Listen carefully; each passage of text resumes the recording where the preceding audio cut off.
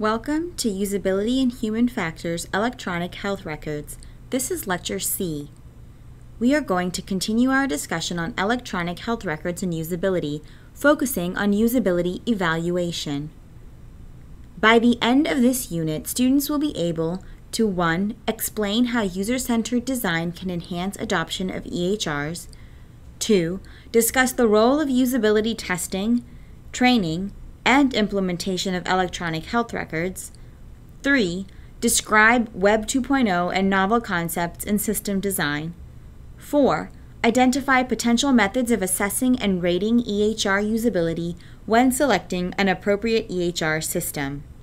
Usability evaluation is challenging because of many factors.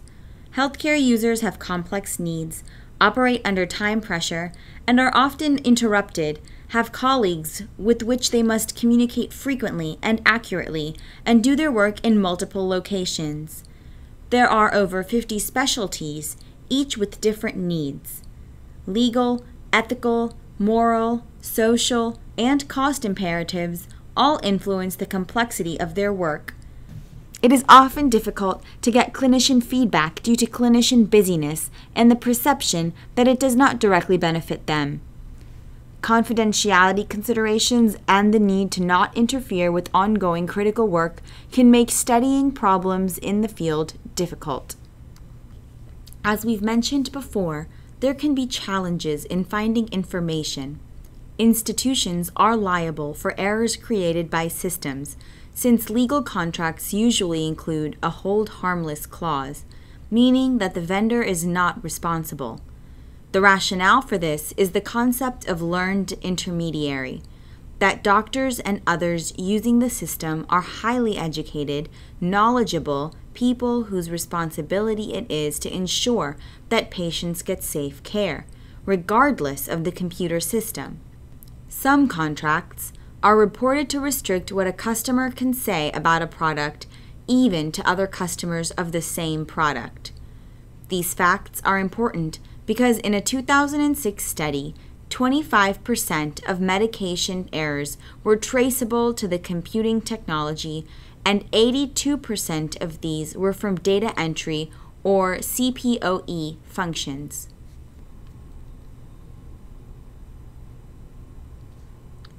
Usability includes ease of use, usefulness, and efficiency. In healthcare, minimizing user error is of utmost importance, as is providing cognitive support to clinical activities. Errors can be errors of commission, such as placing data in the wrong patient chart, or omission, such as the user failing to notice an abnormal result due to the interface. We also want to avoid failure to complete tasks. It is important to keep in mind that usability is not just the screen design, but includes all of the factors which can affect the effectiveness and ease of use of the software. This includes the context in which the program is used, which includes the physical location, type of work, interruptions, and other factors. In healthcare, there are many different environments. Consider the difference between an intensive care unit and a small family practice, and these should be taken into account. Design needs to be based on evidence. One myth is that no training is needed if the usability is good enough, but healthcare is complex. Software for healthcare is bound to be complex, and we must find ways to implement training. User-centered design has sometimes been mistaken as just giving users what they want. While it is of utmost importance to engage users from the beginning, they may be inarticulate, unaware of their real needs or what can be done in software, and untrained in the science of cognition and human-computer interaction. Health IT must accommodate workflow, but healthcare workflow changes with time, and systems must accommodate this. What is needed is more flexibility of data and presentation. Usability is an area of research, and particularly for EHRs, there is a lot we don't know. In the next 2 years, much government-funded research is being done to try to clarify the best ways of creating software that really provides support to clinicians. But the same way that the airline industry never stops studying and trying to improve its processes for greater safety and efficiency, the EHR industry must not stop studying and improving EHR design. Evidence-based design means that design is done on the basis of careful experiments that clarify what the best methods are. For example, at the top right, we see the data from an experiment that finds out what people's preferred character height is. On the right are the results of an experiment, which examines how people's ability to see text needs more contrast as people get older. So, if we were making a website for older people, we could take this research into account and make the site with more contrast. At the bottoms are 3 reports which give guidelines for EHR usability. More will be available from this site in the future. These quotes from Consumer Reports car reviews shows 2 different flavors of review. One is subjective and describes the qualitative experience of a trained driver. The other is objective and mentions statistics and exact measurements.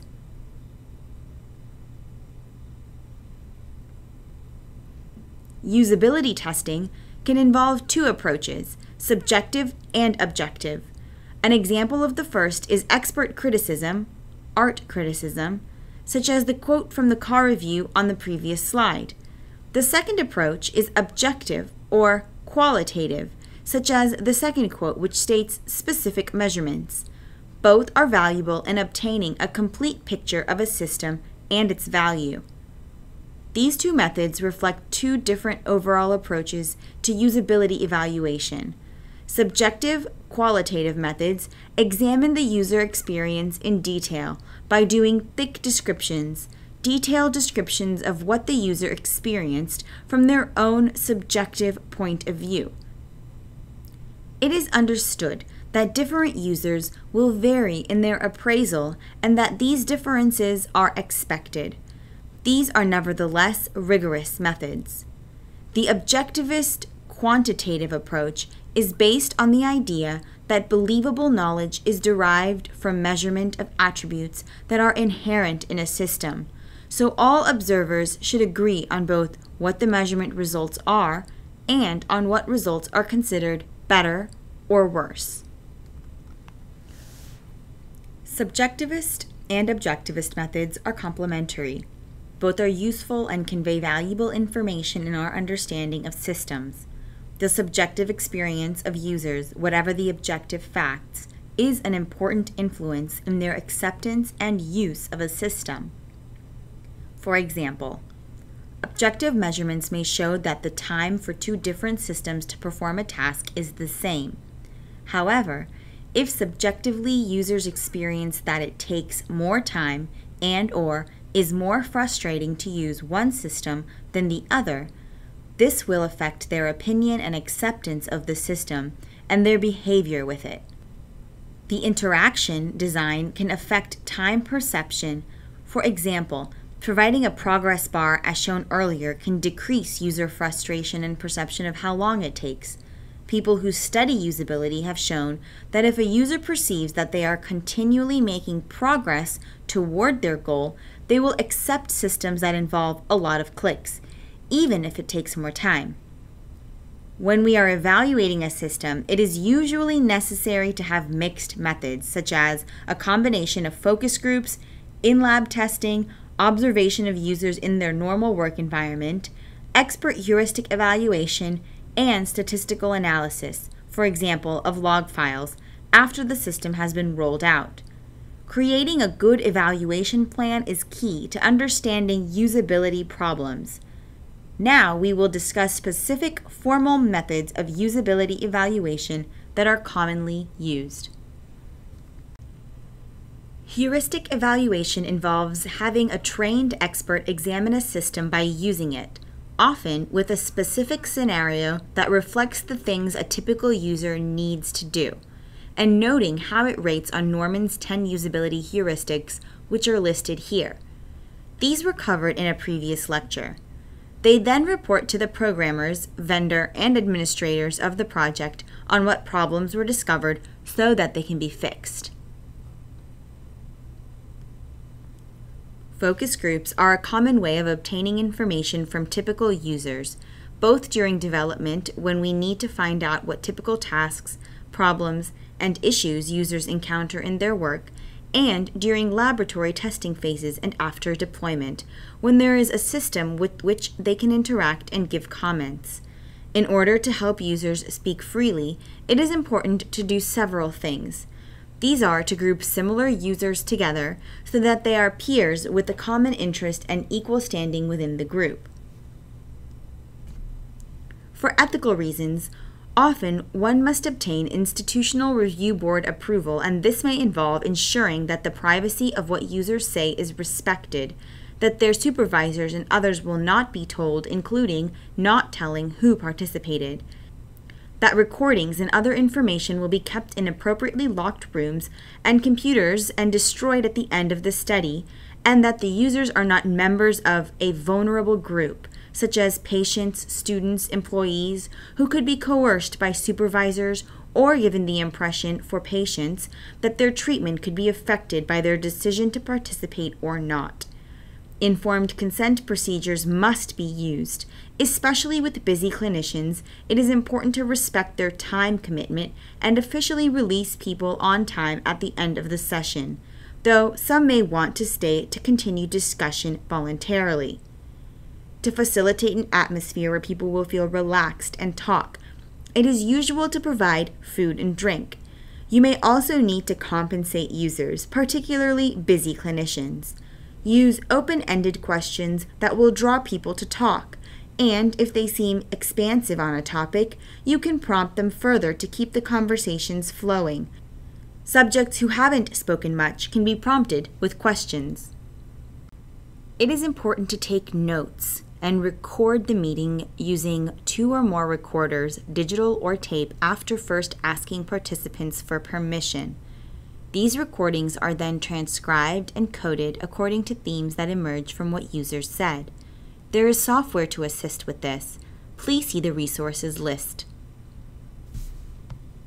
Think Aloud protocols involve having a typical user use the system in a quiet office while software captures video of their screen actions and their voice, and if desired, face, as they use the system.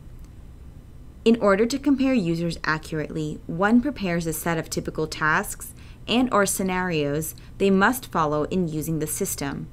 The user is told to think aloud, that is, just say whatever is on their mind as they use the system. You may want to give them a practice task so they can become familiar with the setup and with thinking aloud. The screen capture and voice video are analyzed to find themes, patterns, time for different tasks, and other information of interest.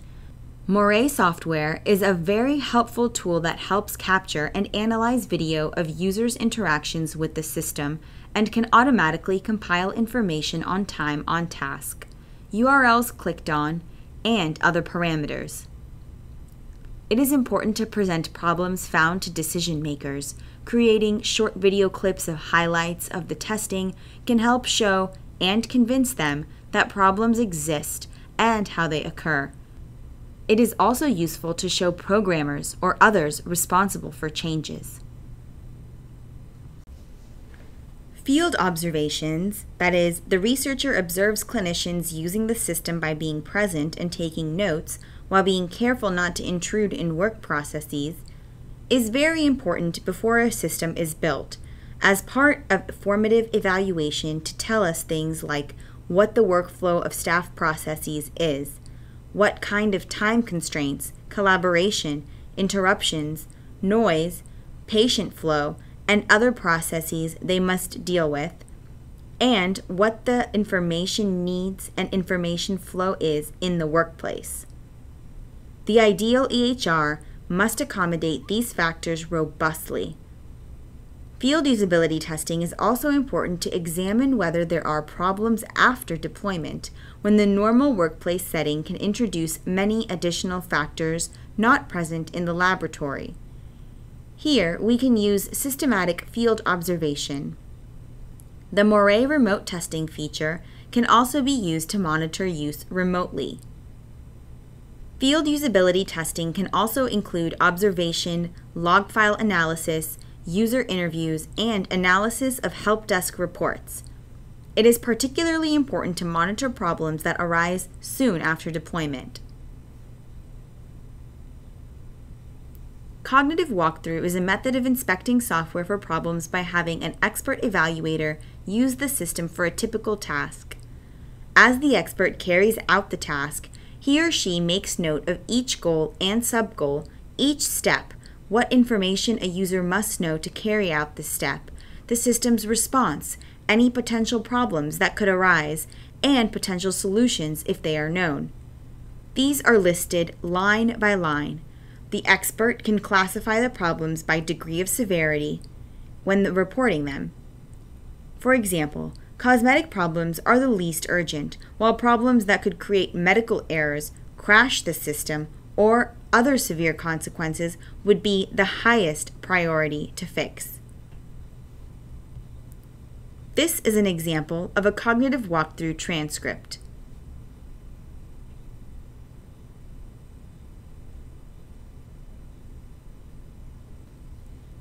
Computerized physician order entry, CPOE, is a special case of EHR. These programs allow clinicians to enter orders such as drug or other treatment orders. Therefore, if there are errors, they can cause serious damage, including fatalities. This has been the cause of much discussion in recent years. The process of making orders has high cognitive demands, which means that the user interaction with the system must be especially well designed. Dr. Ross Kopel in 2005 published articles discussing flaws in CPOE systems. Interface flaws have included inability to clearly identify the patient for whom orders are being submitted, inability to view all the medications on a single screen, and so to get a full view of the medical condition, and login and logout failures which can lead to accidentally putting in orders for a different patient. Extra steps may be required to activate orders. If not done, this can lead to failure of the order.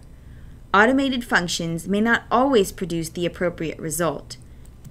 In addition, if a workplace is dependent on a computer system, downtime can lead to delays in treatment.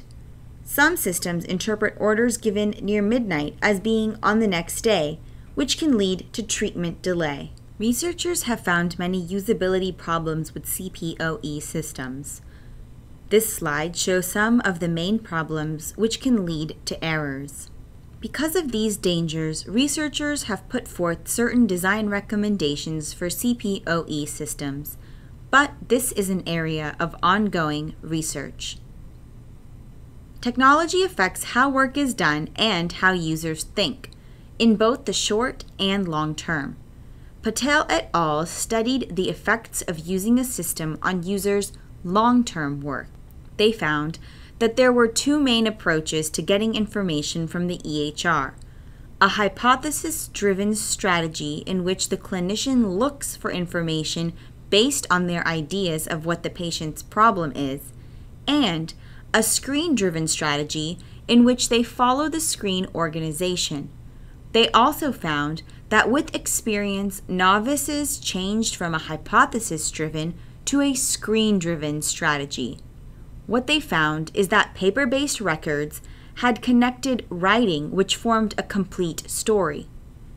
EMR records, on the other hand, had more information on the patient's medical history, lifestyle, and diagnoses.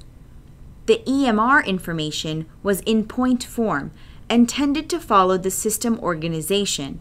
It also did not convey the time course of the patient's condition as well as paper records. One of the most interesting things in this study is that even after using the EMR and going back to paper, clinicians showed a permanent change in the way they wrote their notes. They changed to a format more similar to that of the EMR, with little connecting narrative and limited time information. Web 2.0 is a term used to describe modern internet approaches which give the user much more control and allow them to create and share information. For example, we can post reviews of products we have bought on Amazon to let other customers have the benefit of our experience. We can easily have blogs without having to know computer programming. Systems can make recommendations, for example, for products we might be interested in, based on learning from the patterns of other users. This is called crowdsourcing. Using Web 2.0 techniques in the EHR could allow more user control, better user experiences, and new forms of information display and social networking. This is an area for research. This concludes Lecture C of Usability and Human Factors Electronic Health Records. Overall, usability is a complicated area, but is very important for successful deployment of systems. Assessing the usability of a system before purchase and making sure it is usable in actual practice is critical to user acceptance. Much research is being done on improving the way EHRs support clinicians. It is important to keep aware of new developments and apply them in practice.